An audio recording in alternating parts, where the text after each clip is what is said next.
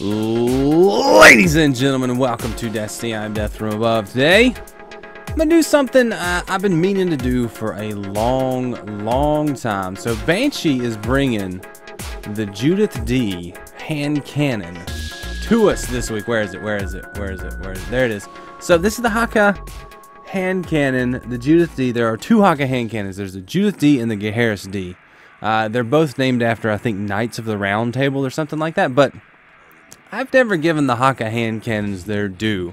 So I figured it was time we took one of the guns and we analyzed it. We did a little video on it, talked about it, do the old Legendary Max style where we talk about the gun, look at the base stats, look at the perks I've got on mine, take it into some PvP, take it into some PvE, and talk about how I think it performs in those situations. So if that's something you want to get into, let's do that right now, shall we? So I do record a lot of these live on Twitch, so if you want to check that out, follow the link in the description. Sometimes I do the regular video, sometimes I'll do a little bit of an extended video, but if you want to go follow the channel, you can find me every morning, like every single morning. I'm there streaming. But anyway, let's get into the Hakke Judith-D hand cannon. So it reads, headshots are strongly encouraged with the powerful Hakke Judith-D hand cannon. I would echo that statement. It's a very encouraged headshot gun. Now, I'm very partial to Hakke weapons just because of the look, the sound, the feel. They feel like something mechanical in Destiny, where Destiny is full of all sorts of space wizardry. The Hakke is very mechanical in nature, and I like that. I like that in Destiny. I like that from a gun. It is a extremely high impact, low rate of fire hand cannon. It's just what it is. So these kind of hand cannons are very strong, but I don't know where they fit into the PvP meta, and in PvE, it's kind of a pick your poison type situation. So it's a very high impact, low rate of fire hand cannon. Stability is not too great. Reload's pretty slow. Range is okay, but I've got a range perk hitting that. So range is actually pretty decent on the Judith-D if we compare it to something like the Finales Peril. You can see the range is better on the Finales, but the rate of fire is faster, the impact is lower, so you're going to get more punch out of the Judith-D. This is a gun that's kind of an interesting gun because it really comes down to the talents.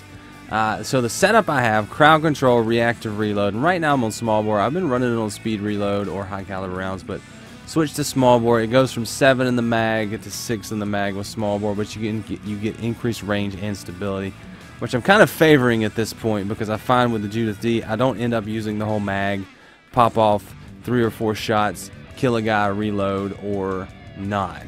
You know, pop off 3 or 4 shots, die, respawn.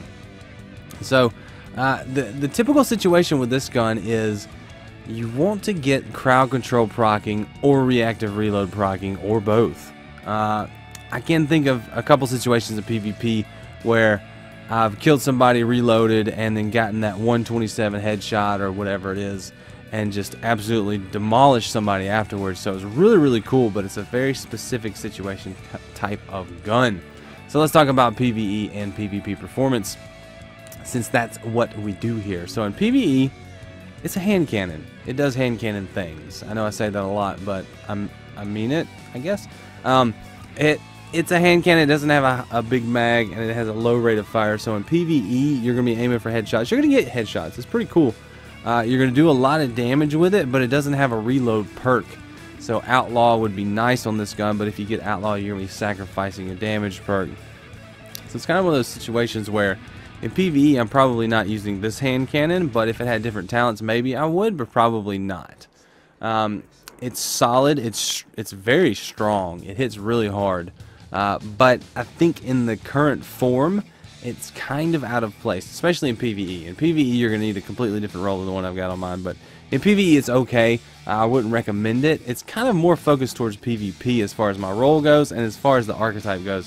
So PvP is where I want to focus my vocal energy or mental energy on this gun. So in PvP, this gun's set up, the crowd control, the reactive reload, have a situation, and the reason that makes this gun so interesting is there is a situation where you can one-shot somebody in the Crucible with this gun. It's rare, it's hard to do, but it is possible. So that's why it's interesting. But let's talk about PvP in general with this gun. It's a high impact. It's the highest impact I think hand cannon you can get. If not, it's very, very high. So it's a slow rate of fire. It's a really slow gun. I find that the Finalis Peril, Eyes Luna, Palindrome archetype is probably the best PvP archetype, because you with the Judith without the damage multiplying perks, you still have to get 3 shots to kill, and that's the same for the Judith or the Palindrome or the Eyes Luna or any of the other ones, because you still have to get 3 shots to kill. The Judith is a higher impact, but those other ones, the Palindrome and the Eyes Luna, you can fire a little bit faster, and it's the same time to kill, basically. As far as in my mind, that's what I'm thinking.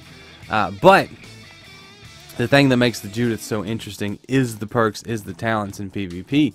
Because, and I'll explain the situation where you can one-shot somebody. So you have reactive reload, you have crowd control. So you have to shoot somebody, kill them, reload, get reactive reload active, kill another person to get crowd control active, have those 2 stacked on top of each other, and be inside a Ward of Dawn with Weapons of Light, move out of there, have all 3 of those buffs active, and then shoot somebody in the head, and they will die from 1 shot. Now that's the situation. Obviously that's not going to happen very often, but it can happen. What's more likely to happen is you're going to get a kill, and you're going to get reactive reload, and then you're going to get a headshot, and you're going to do 127. Or you're going to get crowd control, you're going to get a kill, then you're going to do another headshot, and you're going to do 127. So you can still 2-shot people with this gun very easily and very often. Just get the kill, or keep shooting, or get the kill and reload and shoot. So that's what makes this gun interesting. It's a 2-shotter if you get a kill. But, and this is a huge but, it's like Kim Kardashian's but, it's a huge but. It's really hard to do because of the slow rate of fire of this hand cannon. You're going to get outgunned by all the Palindromes, Devils,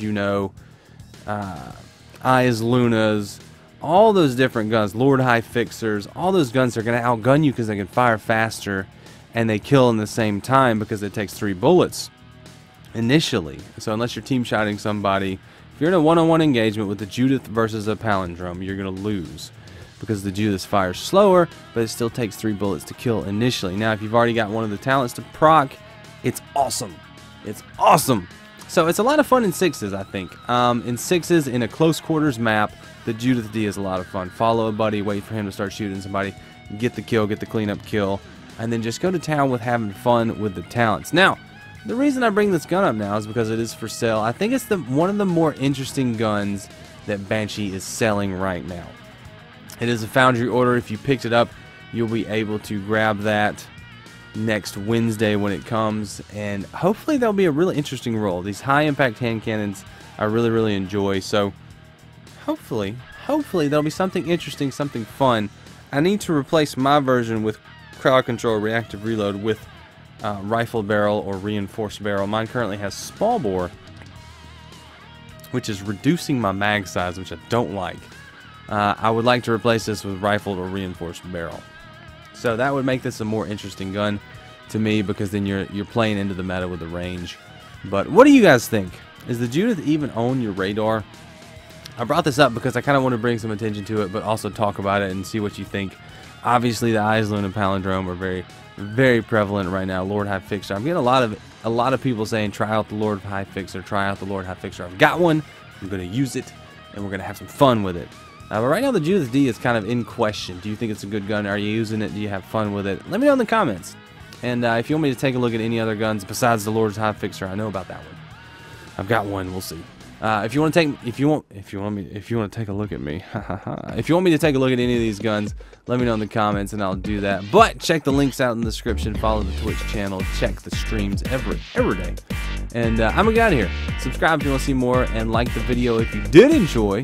If you didn't enjoy it, why are you still here? I don't understand you. Anyway, guys, thanks so much for watching. I'm Death from Above. This has been a silly recording. It's late. Anyway, I'm gonna get out of here. You guys have an awesome day, and I will see you later. See ya, bye!